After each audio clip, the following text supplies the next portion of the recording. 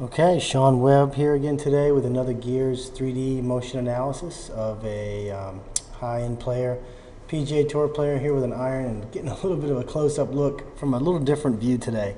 Straight underneath the golfer as if the floor was made of glass and we could look up through. Fairly unique view, but I really like it for looking at a couple aspects of the swing.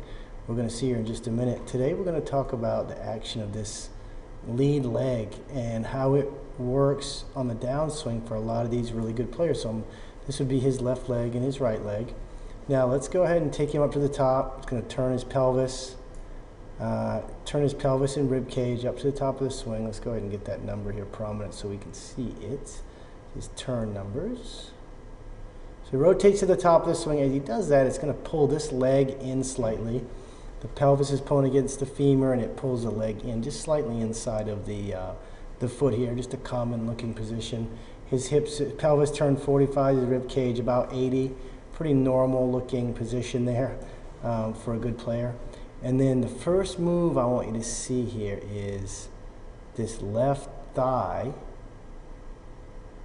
and left leg going into external rotation, putting the knee back over the left foot by the time this club gets about waist high. So that's a good checkpoint. As you're doing this, let me get below him again if I can find the golfer. There he is. Let's pull him up here so we can get a better look at him.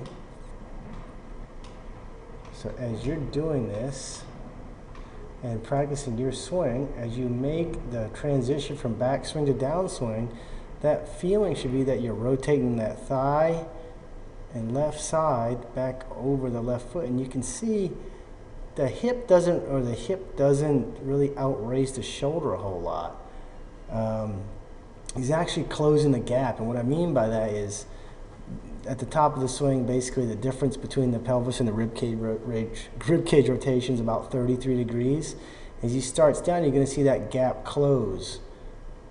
So he's actually rotating his rib cage at a faster rate than his pelvis so that he can close the gap and get his body orientation at impact slightly open with both the pelvis and the rib cage, so he can rotate through the shot without having to overuse his hand rotation or kind of roll the grip as much.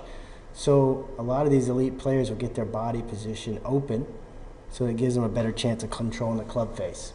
So I think a better thought for players, instead of feeling like they keep their back to the target or back in their rear end in the target, go ahead and shift the pressure to the left foot. But as you're doing that, let the body, it's rotating immediately in transition. Bam! Immediately it starts rotating and back to the target. You can see those numbers jump as I make transition. So there's no waiting really. You want to be rotating as you're shifting the weight to the left. Once that knee gets over the left foot, you start pushing up with the left leg, and you start seeing this left leg go straighter, so he's using the ground and then into the finish. So I thought that would help, just a kind of a different look to things. But to me, that helped me see immediately the rotation, getting the left knee back over the left foot, pushing up from the ground there, more vertical force at that point, and then into the finish, you see that club go flashing by. So hope that helps. Hope that helps you in your transition and understanding how the body moves as you come from the backswing into the downswing. See you in the next video. If you have any questions, leave it in the comments below, or I can do another video for you. Anything you want me to shoot, I'd be glad to do it. Thanks a lot.